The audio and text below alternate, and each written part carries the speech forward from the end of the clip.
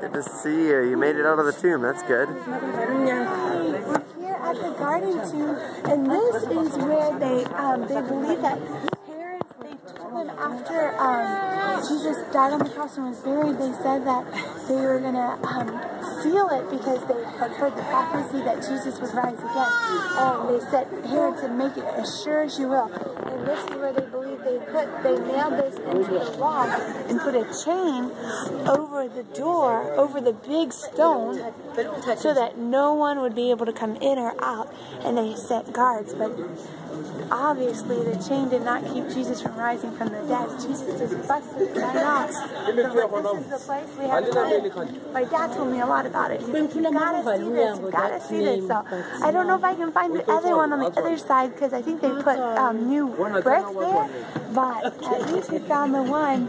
David actually found the one on this side. This is where they put the chain to seal the tomb, but Jesus, nothing can stop Jesus. Jesus is all-powerful, almighty Savior. So we're excited. Now we get to go inside the tomb and see the place, but the tomb is empty.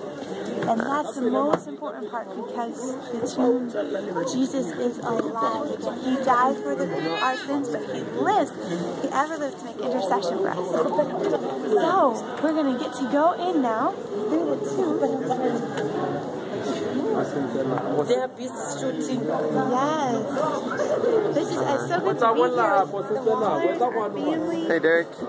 Sarah. What do you guys think about the tomb? Other one. You guys see the other one?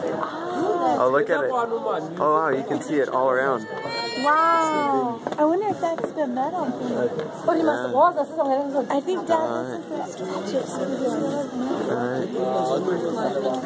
Very interesting. I said like 6 people at a time. Wait, no, you Right now. Do you see the time? Said 6 people. 6 people. Yeah, you're like. Alright, what do you see, Priscilla? Wow. This is the first chamber. First chamber. Does this mean Mm-hmm.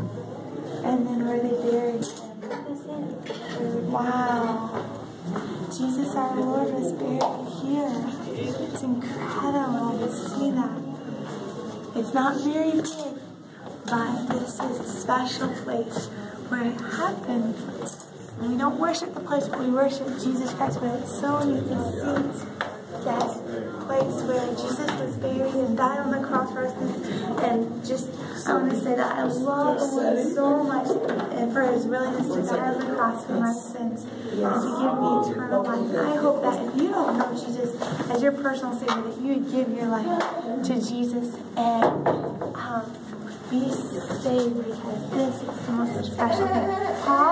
Paul, this is the place where Jesus rose again from the dead.